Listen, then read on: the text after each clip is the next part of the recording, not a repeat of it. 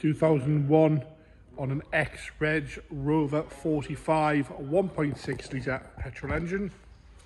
Bodyweight wise, we'll start from the bonnet. A little bit of a stone chip and dent here, and we've got some scratching in the paintwork on the bonnet there. See that the camera's picking that up. Wants a bit of a polish that. All those years have been washed with a sponge, sort of take its toll. Come down the bonnet onto the left hand side, no cracks in the light lenses. The bumper corner is scuff free. Bit of a crack on the number plate there as we come along the front edge. A few little stone chips here and there. Right hand side again, no scuffs on the bumper corner, and the lights are all crack free as well.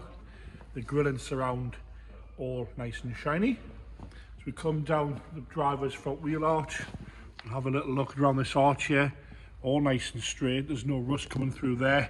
Again, some surface scratches in the paintwork on the arch itself. Down the lower half there, again nice and tidy, nice and straight. A few little marks down here on this rear arch, excuse me there. Driver's door itself, again, all nice and straight. Wants a polish on the old Rover here. Driver's rear door again, nice and straight down both sides. A few little scratches in the paintwork like I mentioned. We'll jump up on the roof. You can see the windscreen's been sealed in, and both sides these channel rails have got some sealer in them.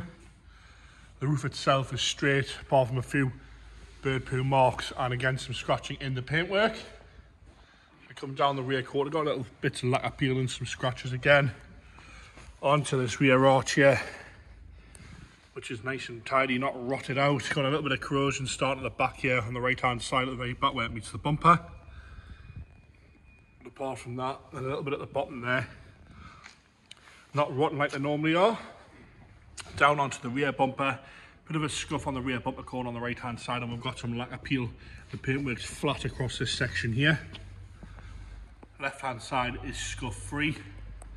Again, the light lenses are all nice and clear. You can see the bumper sort of sitting out of line here on the corner. Boot lid itself is all alright, apart from some scratching in the paintwork. A little bit flat on the boot lid there. The rest of the deck lid, the back section there is all nice and straight. The chrome around the number plate is all good, as is the chrome on the bumper strip. No major scratching around the petrol cap.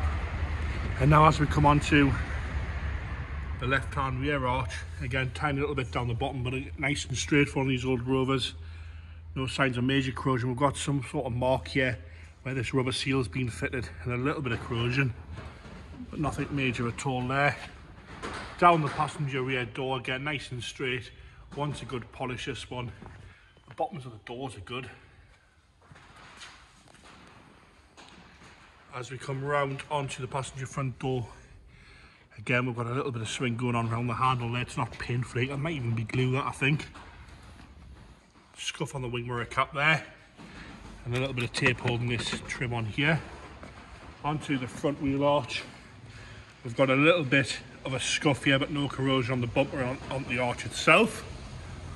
And a little bit of a ding here on the back door, if we can try and pick that up in the camera.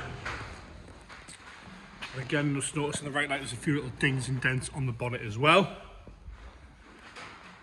As we go on the interior now, wants a little bit of love, this one. Bit hard to come by that aren't rotten. You'll see the cloth has just unglued itself away from the door card there on the driver's door. The seat itself is in nice condition, no cigarette burns or rips or tears. A little bit of a snag on the piping here.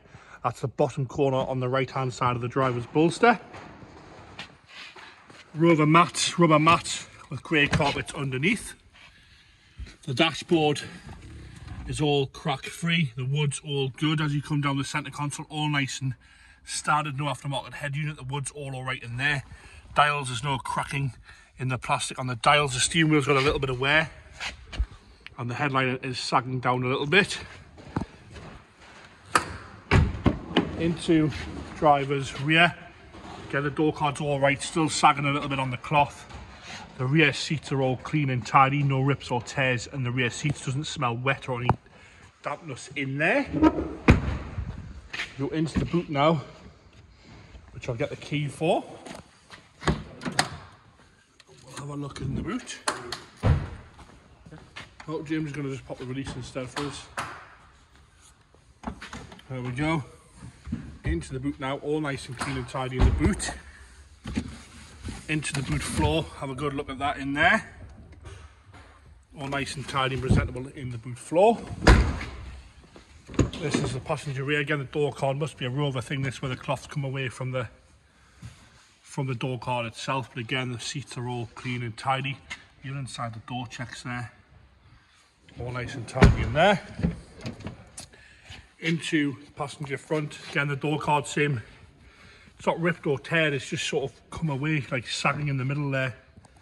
Passenger seat again, nice and clean and tidy, no burns, no marks, no stains on the seat itself. All nice and straight in there. Cheap little car, this one, with a little bit of love. It has got a little bit of a misfire low down the revs, this one. I haven't driven it, well I've driven it around the yard, it drives, but it has got a low down misfire, which you're going to hear here when James starts it up for us. You'll hear the low down misfire. But again, looks all alright in there.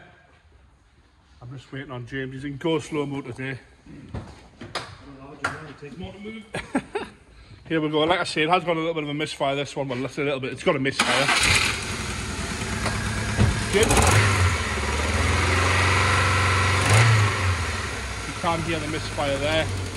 I'm not too sure what it was, what that is.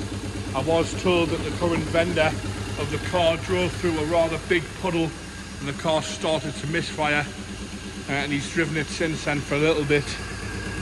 So there you have it, 2001 Rover 45.